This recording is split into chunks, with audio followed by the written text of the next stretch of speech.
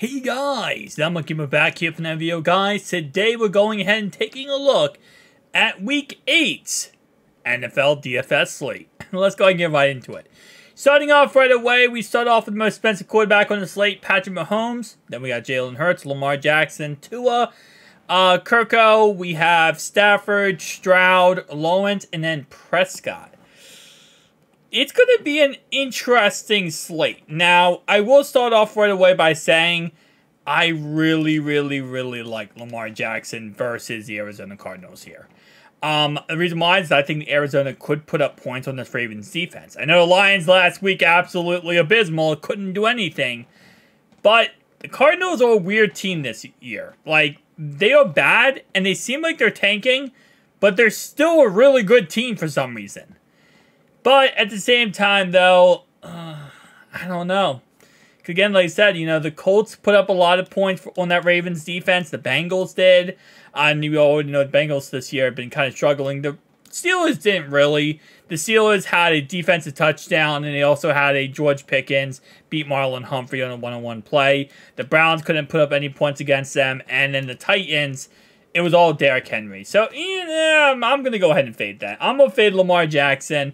Even though he had a great week last week, I'm going to fade him. I'm fading Tua. I don't want to do anything against that New England Patriots defense. I mean, Josh Allen looked abysmal against them. So, Kirko versus Green Bay does interest me a tad bit. I mean, Russell Wilson actually looked serviceable versus that Green Bay defense. They actually were able to move the ball somewhat. But you know what? I might go CJ Stroud here versus Carolina. CJ Stroud has not really been that great of a quarterback this year for DFS. But he does get Carolina this week. And Carolina's defense, well, I think that's probably the only thing they have left in their defense. Alright, I'm going to take a... I don't know which guy I want to go with this week. I don't know, because, again, what I'm looking here is now upside. And if Stroud was cheaper this week, I would go with Stroud. But then his price tag is $6,300. I just can't see myself going for... I'm not going for Joe Burrow. I'm not going for Geno versus Cleveland's defense. Heck no. Jordan Love interests me a tad bit just because Minnesota Vikings defense has been vulnerable this year. But then he has been looking absolutely atrocious as of lately. And I guess with all the fact that all the 1-5 teams last week won, you know, we really don't know football at this point when it comes to who's going to be good and who's going to be bad. You know what? I'm going to go Lamar Jackson. I'm going to find myself getting back up here with an expensive price tag quarterback, and I think a lot of people probably will this week. We're going to be connecting real fast with Zay Flowers. Give me... Odell did have a really decent game last week, but I don't really trust him moving forward. Nelson Aguilar also had a decent game last week. But I'm probably just going to go skinny stack when it comes to those two guys. I know Mark Andrews had a crazy great game. But yeah, I'm just going to go skinny stack on those two guys. And then buyback options this week.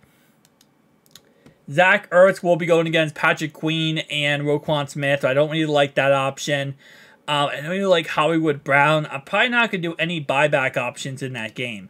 Now let's switch over to defense real fast. Because I really do like the Browns versus the Seahawks. I know last week they got 16 points. But they did give up a lot of points to the Colts. But I'm not really too scared about that. So give me the Browns defense here in a nice bounce back week versus the Seahawks. I guess not really bounce back, but a nice week versus the Seahawks. Tight end, I'm kind of going a little bit cheaper here, and you're going to see why in a second. Hayden, not versus Houston defense. Houston's defense actually look freaking amazing right now. Give me... Ugh. He's... Good, like I said, this slate is just so weird. Because there's so many guys, I'm like, you know what? This guy could have a really good game. But then I look at him, I'm like, I don't love him versus that matchup. Like, I don't like, you know, Evan Ingram versus Pittsburgh here. I don't think that's going to be, you know, a matchup I want to kind of target.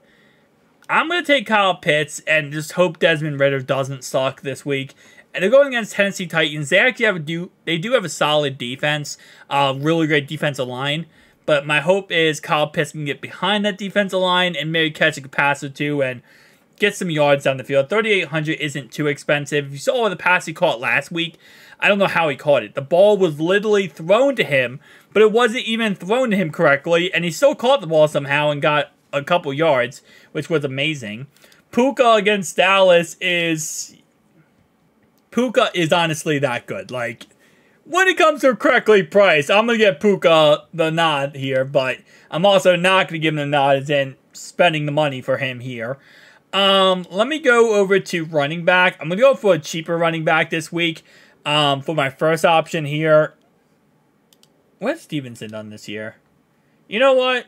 Versus Miami, I don't know, because that Miami Dolphins defense, they looked vulnerable versus the Eagles. But there was also a lot of penalties that game that really bailed them out. And then he had 2 touchdowns, which he didn't really have much anything else outside of that. That Browns game was absolutely atrocious if you really broke it down and watched it.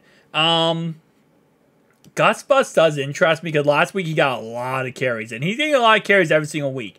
He's also going to get all the goal line carries, which I like. So actually, give me Gus Bus. This lineup is kind of looking a little sus right now. Not going to lie to you. But we're kind of just makeshifting this. Again, it's going to be our first lineup of the week. So we're going to be changing these throughout the week. Give me Tyler Lockett versus Cleveland here. Actually, do not give me Tyler Lockett. I just realized their secondary is pretty dang good. Christian Kirk versus Pittsburgh. Here's the only reason why I'm going to go with this, right? Is because Pittsburgh, well, yes, they have a great defense. Their secondary is younger, okay? So they have Joey Porter Jr., who's their starting corner. He's not bad, but he's young, right? So he's developing. Their second guy is Patrick Peterson. He's their slot guy. That's the guy who probably going to be going against Christian Kirk here. He's older. He's not as fast, right? And then the other guy they have over there is Cam Sutton. And I'm plenty okay. Actually, no, not Cam Sutton. That's their safety. They have Levi Wallace, which I'm okay with Christian Kirk going against him too. So I actually do really like Christian Kirk this week. I also do like Calvin Ridley this week.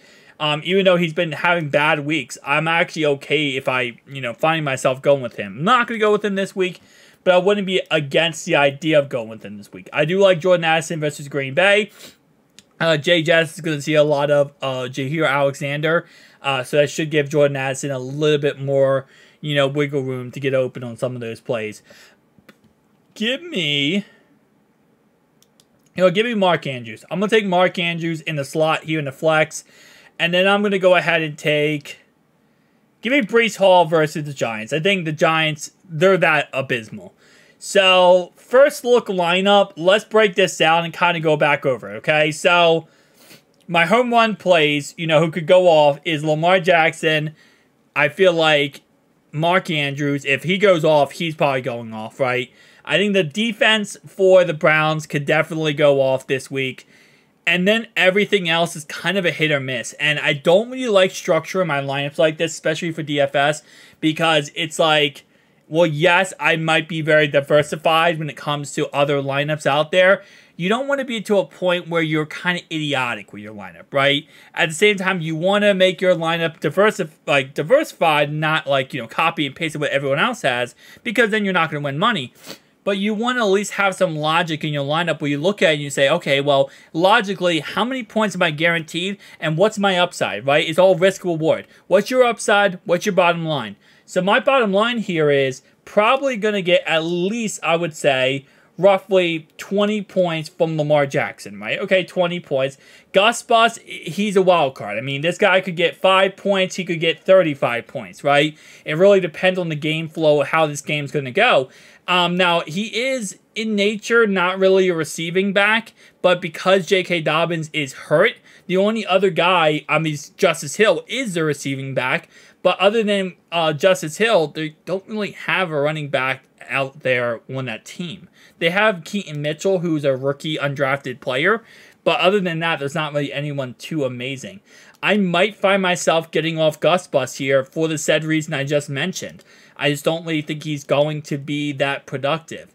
I might take Alexander Madison here, but then my problem becomes I don't want too much value in this game. I don't think this Vikings-Packers game is going to be a high-scoring affair. And if it's not going to be a high-scoring affair and I'm putting too much capital into it, I'm going to get bit in the butt on the return, right? So we got Breece Hall. Okay, he has really good upside. Christian Kirk, I think he has great upside. And Kyle Pitts, I think he's kind of a hit or miss, right? So probably with our next look at this lineup, we're going to kind of shift around that. We're going to kind of maybe pivot off some of these guys, but we're going to do that in the next video. So make sure to like and subscribe down below. I'll see you guys next one. Peace.